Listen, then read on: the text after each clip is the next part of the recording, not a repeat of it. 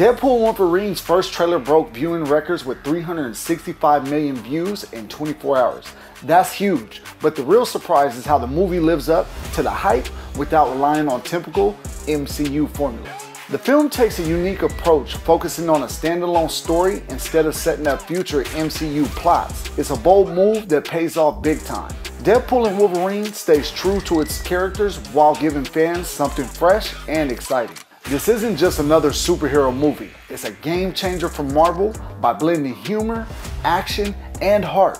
The film shows there's still room for innovation in the superhero genre. It's not about connecting dots in a bigger universe, it's about telling a great story, and that's why Deadpool and Wolverine matter so much for Marvel's future. Speaking of telling a great story, let's talk about the heart of this movie, Deadpool and Wolverine themselves. Their on-screen chemistry is electric, and it's not just because of the characters. Reynolds and Hugh Jackman bring these comic book icons to life in a way that's both hilarious and surprisingly touching. From the moment they share the screen, you can feel the tension and the comedy building. Reynolds' Deadpool is just as mouthy and disrespectful as ever, while Jackman's Wolverine is gruff, brooding, and not having any of Wade's nonsense. What could go wrong? It's a perfect recipe for both laughs and conflict. But it's not all jokes and one-liners. The film digs into their shared history, exploring the emotional baggage both characters carry. This adds depth to their relationship, making their interactions more than just quip competitions. As one review puts it, the movie showcases unexpected heart alongside the humor we've come to expect from Deadpool. Now, let's talk about the action. Deadpool and Wolverine don't just trade insults, they actually trade blows too. The fight scenes in this movie are intense and satisfying. There's one sequence that takes place inside a car that's been called one of the best in the film. It's bloody, it's brutal, and it's everything fans have been waiting for.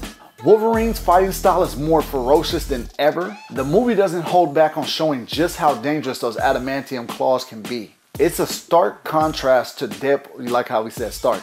Contrast to Deadpool's more chaotic approach to combat, and watching these two styles clash is dope as hell for action fans. Also, there's more than just the fights. The movie uses the Time Variance Authority, which is also known as the TVA, to weave together different timelines and parts of these characters' histories. If you've watched the Loki series, you know all about the TVA already. If you haven't watched it, go watch it. This clever storytelling device allows the film to explore the relationship from different angles, showing how they've changed over time and how they need to put aside their differences and work together. Wolverine, Deadpool working together? Yeah, this should just go off lovely, right? Hugh Jackman's return as Wolverine is particularly noteworthy. After the emotional send-off in Logan, many wondered how the character could come back without undermining that powerful ending. But Jackman proves he still has more to offer, delivering what reviews call surprisingly heartfelt moments while maintaining Wolverine's classic intensity. The pairing of Deadpool and Wolverine is described as downright perfect in some reviews, with their personalities playing off of each other brilliantly. Oil and water, those go together, right? Well, the good part for us is when it comes to acting, those personalities can work. So Wolverine is the angry, bitter, pain-raged machine, while Deadpool is the MC with the mouth who will definitely annoy the hell out of Wolverine. It's this dynamic that drives much of the film's comedy and drama. Reynolds and Jackman clearly had a blast making this movie, and it shows in their performances.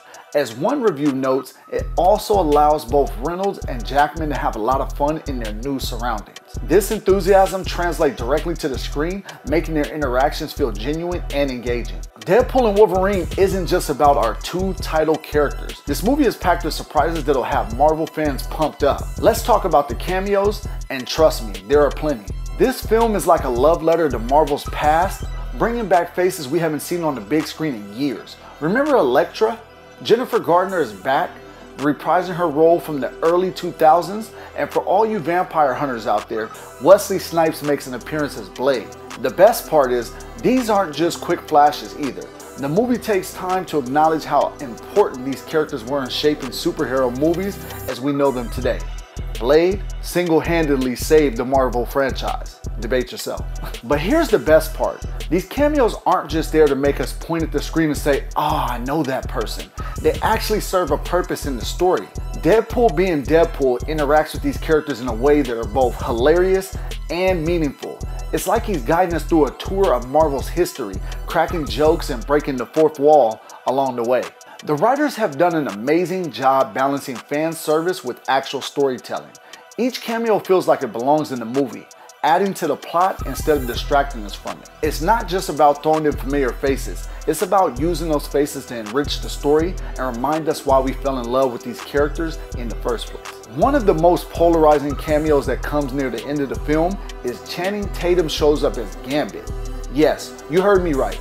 Channing Tatum shows up as Gambit, the card-throwing, smooth-talking, swaggered-out X-Men who's been trying to get his own movie for years. It's a quick appearance, but it's enough to get fans excited or upset, with the possibility of seeing more Gambit in future Marvel films. This is where I'm going to detour from speaking nicely about this movie. I have to get this off my chest. Gambit is my favorite X-Men character, and I need to understand why does he always get the short end of the stick.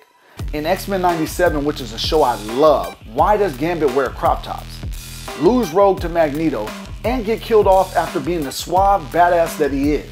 If you understand it, please explain it to me because I'm highly upset with this. Oh, then to top it off, I see my guy Gambit pop out and show people in Deadpool Wolverine, and he's being played by Channing Tatum of all people. Mr. Magic Mike, Mr. Step It Up. Like, come on. He doesn't even have the same face or look as Gambit, and then to put the powdered sugar on the beignet, his New Orleans accent is absolutely atrocious. Channing needs to go spend a year in New Orleans and practice what a real Cajun's voice sounds like, because that was a disgrace. Even Deadpool called it out in the movie, saying it sounded like he learned how to talk from the Minions, and I absolutely have to agree. I'm hopeful that Marvel was messing with us fans with the casting of Gambit. They have to be, right? Gambit should have had his own movie by now, and if I have to make my own fan film and show them the real Gambit, I will. Okay, back to Deadpool and Wolverine. This movie even pays tribute to the entire Fox era of Marvel films with the montage at the end.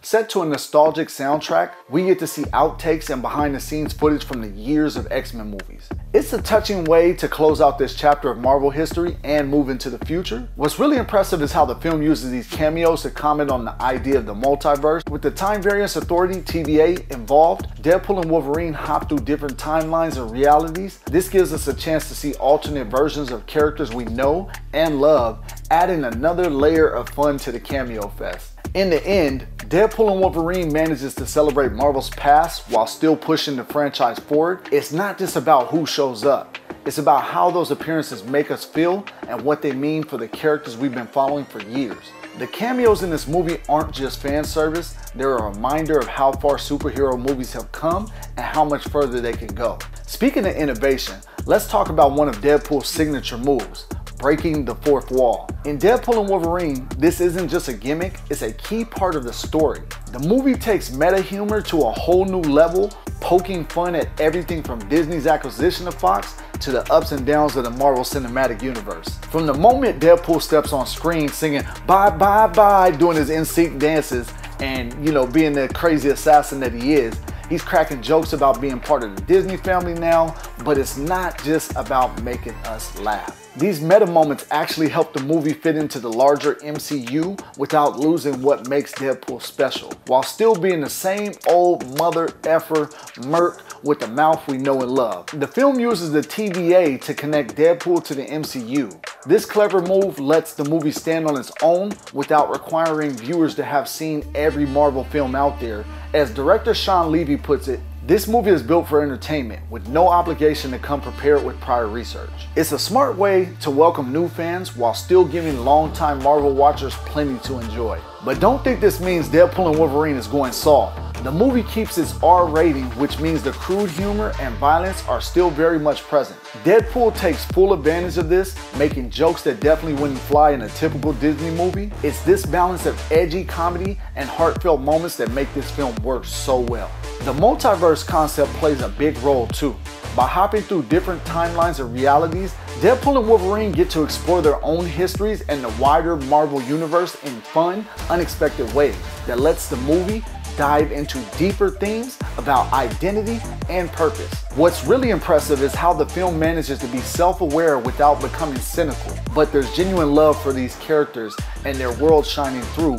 The action sequences play a big part in making the meta humor work, They're visually stunning and packed with energy, which helps ground all the fourth wall breaking in something tangible. When Deadpool is cracking wise in the middle of a fight scene, it feels natural and adds to the excitement rather than taking you out of the moment. In the end, Deadpool and Wolverine shows that there's still plenty of life left in superhero movies by embracing its quirky sense of humor and meta-narrative while still delivering on action and emotion. It carves out a unique space in the Marvel Universe. It's proof that you could be part of a bigger franchise without losing your identity and have a lot of fun doing it. Can we take Marvel off the emergency room operating table now? With the Russo brothers back to deliver the next 2 Avengers movies and RDJ, Robert Downey Jr., becoming Doctor Doom in the future Marvel films, let me know in the comments below. So why exactly is Deadpool and Wolverine such a big deal for Marvel's future? Well, it's not just about the laughs and action. This movie is redefining what superhero cinema can be. By focusing on telling a great standalone story instead of setting up a dozen sequels, it shows there's still plenty of life left in the genre. Deadpool and Wolverine isn't just another superhero flick, it's blazing a new trail for Marvel's next era of storytelling. Thanks Splashers for watching. Like, comment, subscribe, check out some of my other reviews if you haven't already, and catch you on the next one.